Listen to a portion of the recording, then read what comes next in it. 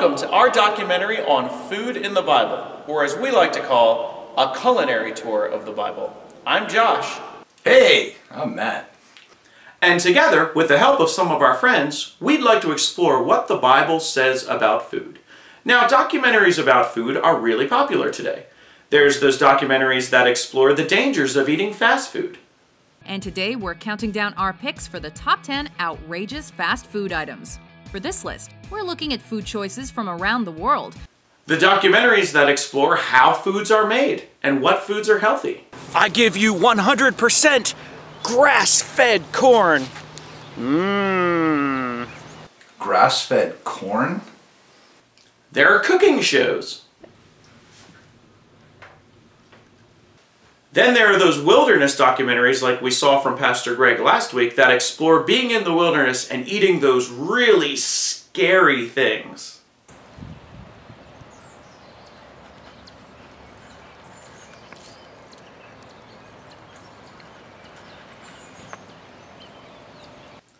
This documentary will explore none of those things. We'll be looking at the role of food in the Bible and the role of food throughout Christian history. I thought it would be interesting to begin by asking some people what they remember that the Bible says about food.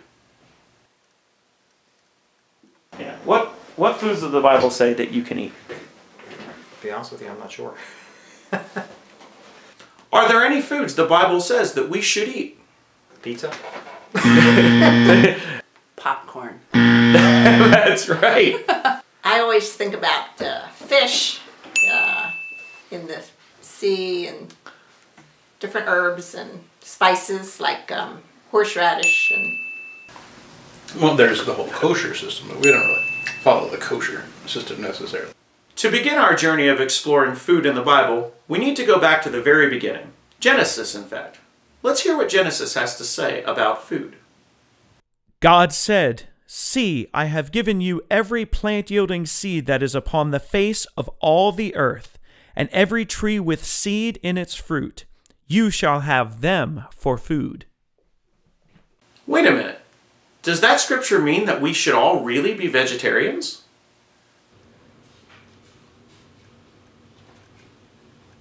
There are biblical scholars that interpret this scripture that God's original intent was that we would all be vegetarian.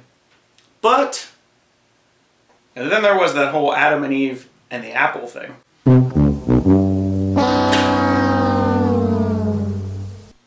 Hey Josh, that wasn't really an apple, was it? To explore the history of food in the Bible is to also explore the history of the Israelite people. In Genesis, we read about God creating the heavens and the earth. God creates humankind. We then read about the flood. And then we go on to read about the covenant made between God and Abraham. After Abraham, we read about Isaac and Jacob and the 12 tribes of Israel, their enslavement in Egypt, their exodus in the wilderness. And there we read about holy manna from heaven. Holy manna. Manna was that special food that God provided for the Israelite people while they were hungry in the wilderness.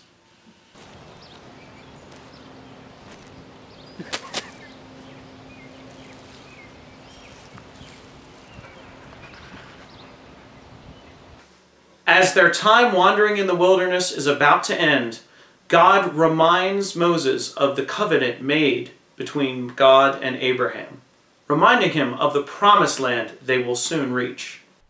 The Lord said to Moses, "Go, leave this place, you and the people whom you have brought out of the land of Egypt, and go to the land which I swore to Abraham, Isaac, and Jacob, saying, to your descendants I will give it. Go up to a land flowing with milk and honey."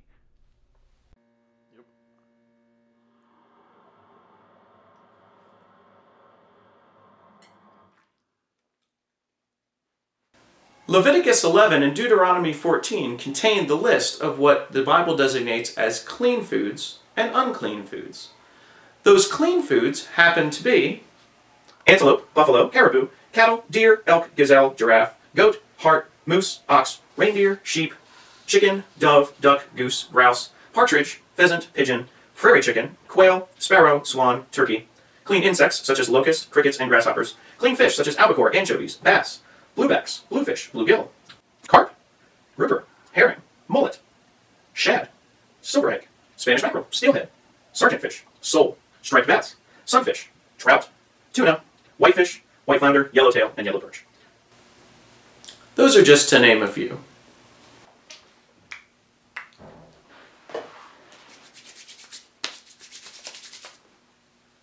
And then we have the unclean list. Those animals start with unclean land animals. Armadillo, badger, bear, beaver, boar, camel, cat, cheetah, coyote, dog, donkey, elephant, fox, gorilla, groundhog, hare, hippopotamus, horse, hyena, kangaroo, leopard, lion, mole, monkey, mouse, mule, muskrat, possum, panther, pigs, porcupines, rabbits, raccoons, rats, skunks, slugs, snails, squirrels, tigers, wallabies, weasels, wolverines, wolves, worms, and zebras. The unclean birds, the albatross, bat, buzzard, condor, crane, crow, cuckoo, eagle, flamingo, gull, hawk, kite, loon, ostrich, owl, parrot, pelican, penguin, rail, raven, roadrunner, stork, swallow, swift, vulture, hen, woodpecker. And then all insects except some in the locust family. Reptiles and amphibians such as alligators, blind worms, crocodiles, frogs, lizards, newts, salamanders, snakes, toads, and turtles. And unclean fish such as catfish, clams, crabs, crayfish, cuttlefish, dolphins, eels, lobsters, marlin, mussels, octopus, oysters, paddlefish, prawn, scallops, seals, sharks, shrimps, swordfish, and whale. Whew. That's a lot of animals. So, what determines whether an animal falls on the clean list or the unclean list? Biblical scholars have been looking at this for years. Some note that the animals that fall on the clean list tend to be the animals that are thought to be healthy for human consumption, and the animals that fall on the unclean list tend to be the animals thought to be unfit for human consumption.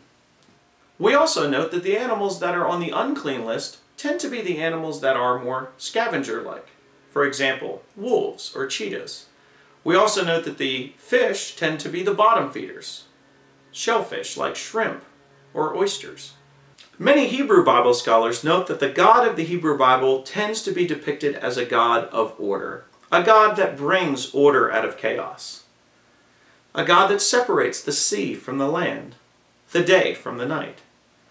And if we look at these foods that are found in the clean list versus the unclean list, we can also see that sense of order. The food laws we read about, in addition to many of the other laws that we read throughout the Pentateuch, that God gave to Moses to give to the Israelite people, helped create a sense of community.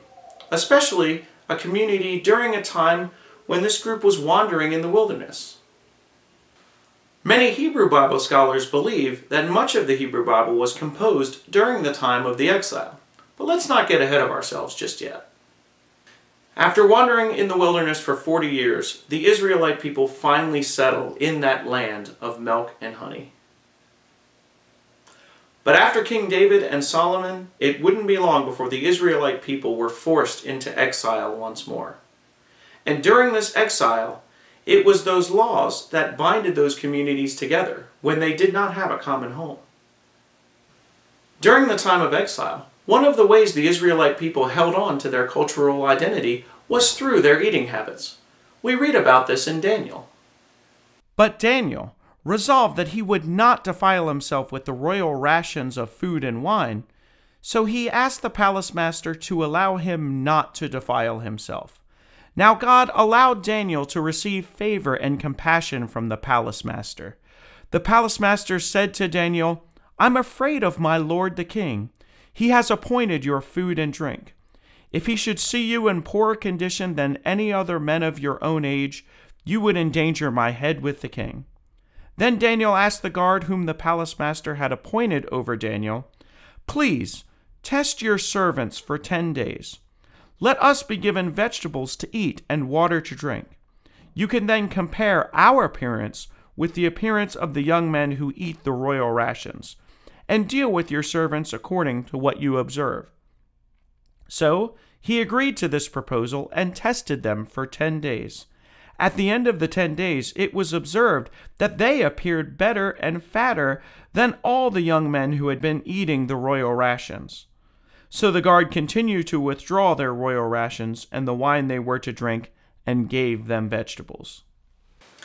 While it was true for the Israelites during exile, while it was true for many of the immigrant communities moving into the United States, and while it is still true today, food can help us have a cultural identity. Food can bring us together. Food can also separate us. Upon the Israelites' return to Jerusalem from exile, it wouldn't be long before a Palestinian Jew would incite a huge paradigm shift in cultural identity, and food played a major role in this. We read throughout the New Testament of Jesus' ministry and how much of that ministry takes place around mealtimes. Food was a way in which Jesus brought together community. In many ways, Jesus used mealtime to break down social barriers and boundaries and bring together community. How did he do that, Pastor Greg? I think seriously, Jesus was eating with the outcasts of society, which was a big deal. You know, he was eating with the tax collectors and the prostitutes and the people who were generally looked down upon by society. And so when he's eating with them, he's sending a message that people are included, openness to all, if you will. And wasn't it cool? They gathered around a table to do it. Jesus saw food as a way to bring people together. Let's listen to what Jesus said. Then he called the crowd to him and said to them, "Listen and understand. It is not what goes into the mouth that defiles a person, but it is what comes out of the mouth that defiles." After Jesus' death and resurrection, we read in Acts about Peter's dream that changes everything. About noon the next day, as they were on their journey and approaching the city, Peter went up to the roof to pray. He became hungry and wanted something to eat, and while it was being prepared, he fell into a trance. He saw the heaven opened and something like a large sheet coming down, being lowered to the ground by its four corners. In it were all kinds of four-footed creatures and reptiles and birds of the air. Then he heard a voice saying, "Get up, Peter, kill and eat." But Peter said, "By no means, Lord, for I have never eaten anything that is profane or unclean." The voice said to him again a second time, "What God has made clean, you must not call profane." This happened 3 times, and the thing was suddenly taken up to heaven. This dream, which was mainly about food, is what many consider to be the birth of Christianity. Now, both Jewish and non-Jewish followers of Jesus could worship together. It's important to note that Peter's dream did not abolish the former laws instructed by Moses, but rather it brought together the Jewish and non-Jewish followers of Jesus in community. But this wasn't always easy, as we read about in Romans. Some believe in eating anything, while the weak eat only vegetables. Those who eat must not despise those who abstain, and those who abstain must not pass judgment on those who eat, for God has welcomed them. New Testament scholarship suggests that Paul was addressing a very real concern between those Gentile followers of Jesus and those Jewish followers of Jesus in the church in Rome at that time.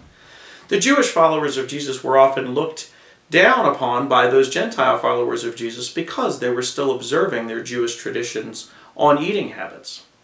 Paul was instructing those Gentile believers to not pass judgment on their Jewish counterparts, but rather to come together in love and community. So what's the point of all this? Or, as Pastor Greg likes to say, "Y daí, so what?" That's a great question, Pastor Greg. I believe that food should be something that brings us together. Food can create community. Food can also create division. We see in our culture how eating habits and food can create division between ethnicities, between social class, and between ages. While there's plenty out there that can tear us apart, I believe that food should be something that can bring us together, that we should be thinking about extending our tables of community. So you're saying we should extend our tables of community? When making food choices, we can think about choosing foods that are good for the environment and good for community. We can also think about ways in which we can invite others into our community through food. I challenge you this week to think about how food can create barriers to community and can create community in your world. How can you break down those barriers? And how can you fully extend your table to those who maybe you wouldn't normally extend them to? Perhaps you may even find that sketchy person that you might invite to your table of community.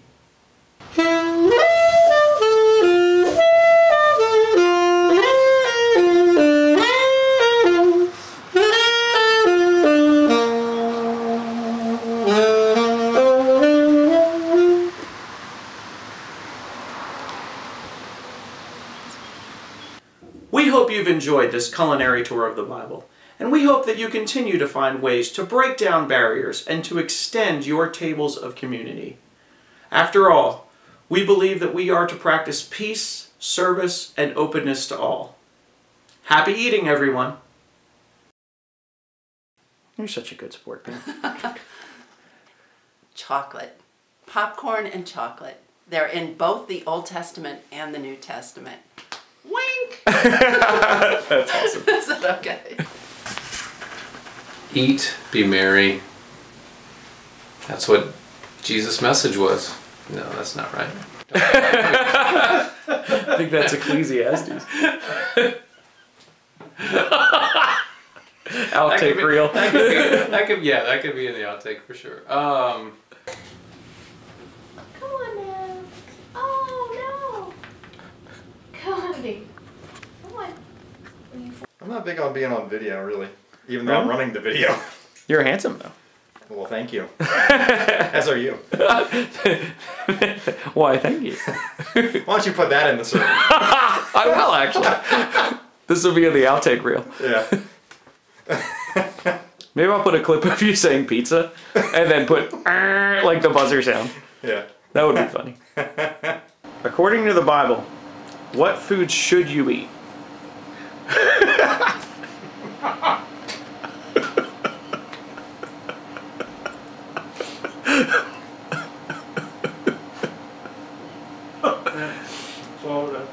Duck, duck, goose. Josh and Matt's World, party on, party on! Party on, Josh!